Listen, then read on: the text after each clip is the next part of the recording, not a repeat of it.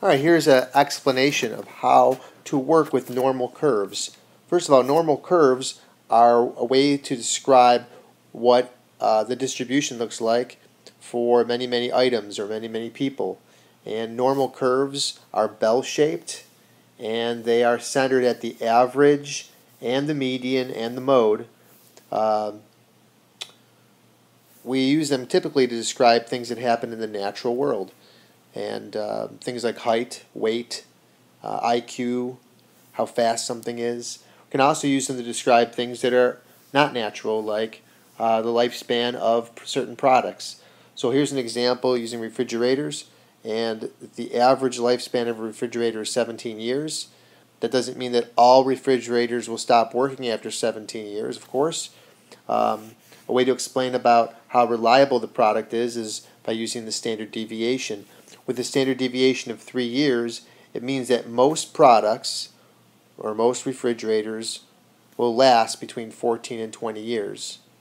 In fact, about 68% of refrigerators, if this is true, will last between 14 and 20 years.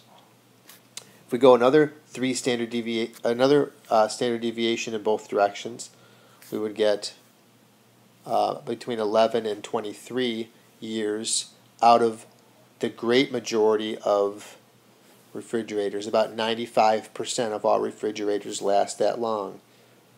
If we go another one standard deviation in both directions, you pretty much get every single refrigerator, according to this. 99.7% of refrigerators will last in that span of time right there. So that's called the 68. It's nicknamed the 68, 95, 99.7 rule. It's also called the empirical rule. And these are just ways to talk about the normal curve, and those aren't exact percentages, but pretty rough estimates to the exact percentage. If we want to get actually more detail, we could use a graphing calculator to generate some of these percentages for us. So what if I'm interested in finding out what percentage of refrigerators fail to last 15 years? What I could use is my graphing calculator along with this normal curve to figure out the percentage of refrigerators that won't make it 15 years. What I'm interested in is figuring out how much area is underneath this curve.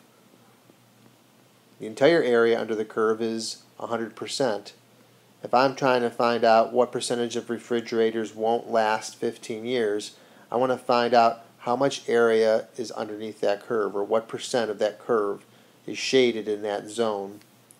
So I'll use the normal calculator command on the calculator. It's found underneath the vars button. And to get there, we press second vars, which brings up the distribution menu.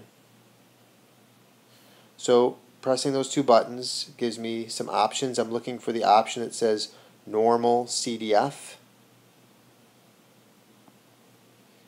We'll never use the PDF button. That's to draw an actual normal curve. But I'm interested in the area that's between -1,000 years to 15 years. When typing into the graphing calculator, the first number you type in is the minimum amount that you're looking for, and the second number is the maximum. When we're talking about minimums, we could use 0, but typically we use a very large negative number just to make the answer as accurate as possible, and it's what we usually do when we type these into the calculator as a habit. The next two numbers are the mean and the standard deviation. And once those numbers are in place with commas in between, all we would do then is just hit enter, and we get about 25%.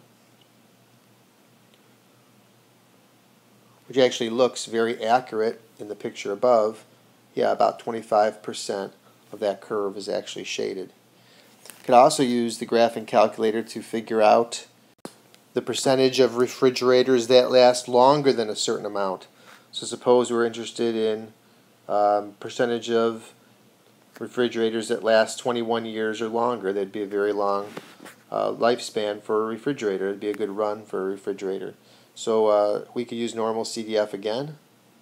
This time we were going to be talking about getting a certain amount of life out of our refrigerator or more years. So or a refrigerator lasting 21 to 1,000 years.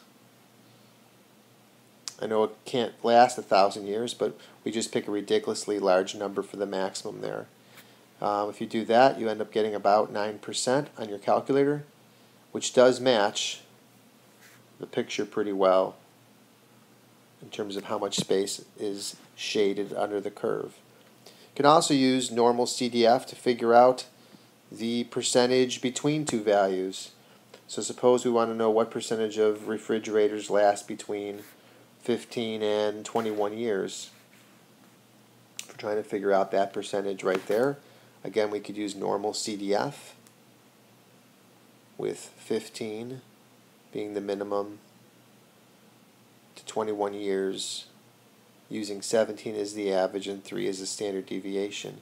Typing that in gives you about 66%, and that looks pretty darn accurate to what we see here, about 66%. Quite a bit of the graph is shaded below, and if you add these together, it actually does come out to be 100% of the graph. So the entire graph is shaded there with those three questions.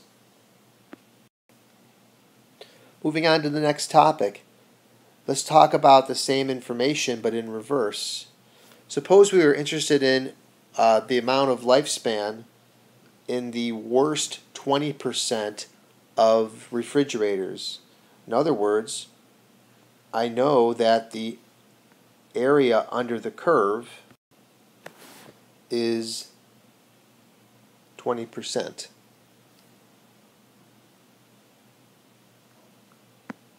That looks about 20%, 0.20 or 20%. The area under the curve is 20%, and I want to know what value would be on the border of those cheap refrigerators and the ones that actually last longer. I could use a different command on the calculator. It's still pressing the same buttons on the calculator, the second button and the VARS button. Brings you up the list of distribution choices, and you're going to choose inverse norm. So it's doing things in an inverse sort of way, inverted sort of way, a backwards sort of way. We know the percentage is 20%, but what we want is we want to know what value would place us there. So when you're typing this in, it's the percentile, the percentage to the left, the average, and the standard deviation in that order. If you do that on the calculator, you get about 14.5.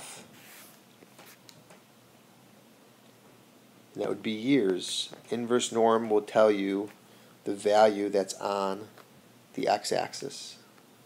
So if a refrigerator lasts 14.5 years or less, that puts them in the bottom 20% of all refrigerators.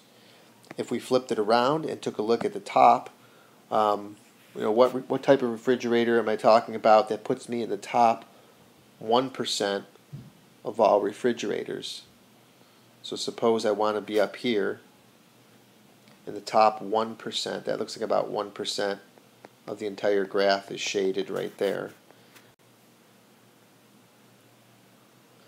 Which would mean that to the left, I've got 99% of the refrigerators, since this isn't the top 1%. And I have to keep that in mind when you're talking about being at the top 1%, that I'm going to put the percentile first. That means that it is lasting longer than 99% of all the other refrigerators, which puts me at about 24 years when I type it into the calculator. Alright, so one last topic here in the video to cover would be on z-scores and the standardized normal curve. So what I did here is I have our original graph right here, which is the graph for the refrigerator lifespan, being normal curve with 17 as the average and 3 as the standard deviation. what I have included is another graph of another product, refrigerators. And refrigerators, an average refrigerator lasts a lot less, about 9 years, and the standard deviation is 1.5 years. So with a smaller standard deviation, you can see what that does to the graph is it makes the distribution tighter because more refrigerators are actually between a shorter lifespan. So to indicate that, I've actually drawn the curve a little bit higher than the last one, where the last one, the standard deviation was twice as long, so the graph is actually spread out twice as far. Alright, so what does this have to do with z-scores and standardized normal curves? Well, one thing for sure is that there's two curves. And, geez, wouldn't it be a lot easier if we could actually take those two curves and condense it to just one single curve? So what I can do is I can make one normal curve and place both of those products on the same curve. And I'm going to pick the most simplest normal curve that I can. A normal curve where 0 is the mean and 1 is the standard deviation. This is the standardized normal curve, and it's used for a few different reasons in statistics, but probably its biggest power is that it takes any normal curve and snaps it into this common ground where it's very easy to label the x-axis. And we can also talk about two different situations in the same curve, which gives us a way to compare two different situations. So the example I've been giving in class is which is more impressive. Is it more impressive to have a dishwasher that lasts 15 years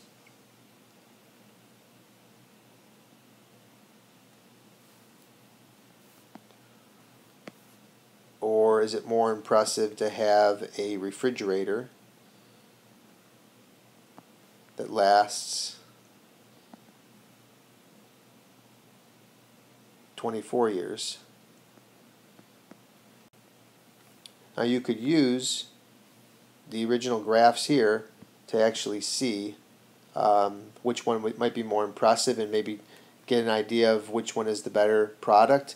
You could also use normal CDF to figure out the percentiles for both of these products, to figure out what percentage of dishwashers has this 15-year-old dishwasher beaten, and also which percentage of the refrigerators has this refrigerator actually been ahead of.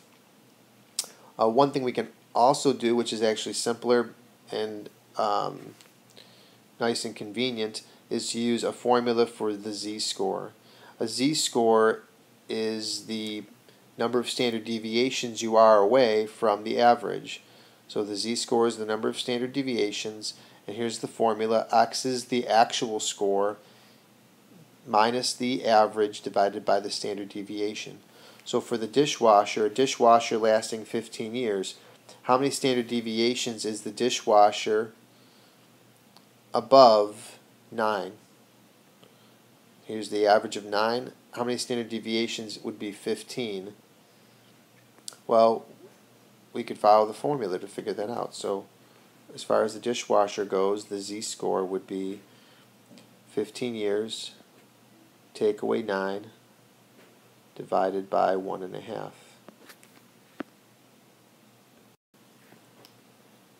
Which is actually 4 standard deviations above the average. We could take this and find it on the standardized normal curve. So a z-score of 4 puts us way over here in really great shape for that dishwasher. That dishwasher really lasted very, very long. It's very rare for something like that to happen, especially with how things are made these days. If we did the same work with the refrigerator and followed the same formula, 24 years was the actual length of how long it lasted, minus 17, divided by the standard deviation, which was 3, puts us at 2 1/3 for its z-score, And that's actually quite an impressive run as well, to be 2 1/3 standard deviations above the typical or the average lifespan of a refrigerator. But as you can see here, now that we've placed things together on this standardized normal curve, you get a better view that although both of them are impressive, this dishwasher has lasted well beyond what was expected. And hopefully this little conversation here, or this video, can actually help you get started, but also is a good reminder of some of the basics that you can use the graphing calculator for, and also very importantly to mention that this is without using a graphing calculator, just using this little formula here, we get some valuable information, and we don't need computers to help us after all.